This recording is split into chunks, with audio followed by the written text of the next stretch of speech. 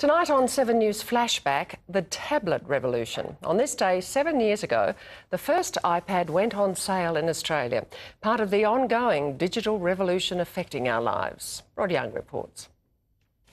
Good morning.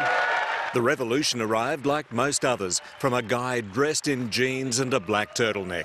And we'd like to show it to you today for the first time. And we call it the iPad. Bridging the gap between laptops and mobiles. Let me show it to you now. This is what it looks like. It went on sale in Australia on May 28, 2010. Long lines in Brisbane following the overseas hype. What is iPad? iPad is thin. iPad is beautiful. iPad goes anywhere and lasts all day. There's no right way or wrong way. It's crazy powerful. It's magical.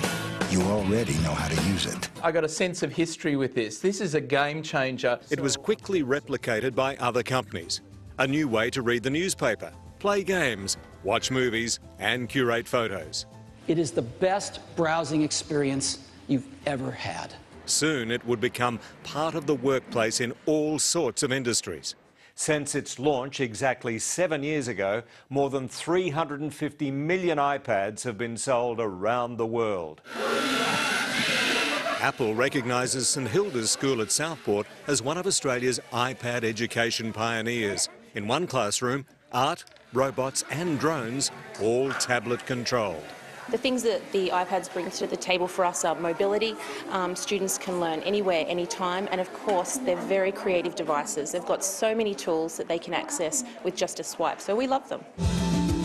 And with the devices becoming even more powerful, the sky is the limit.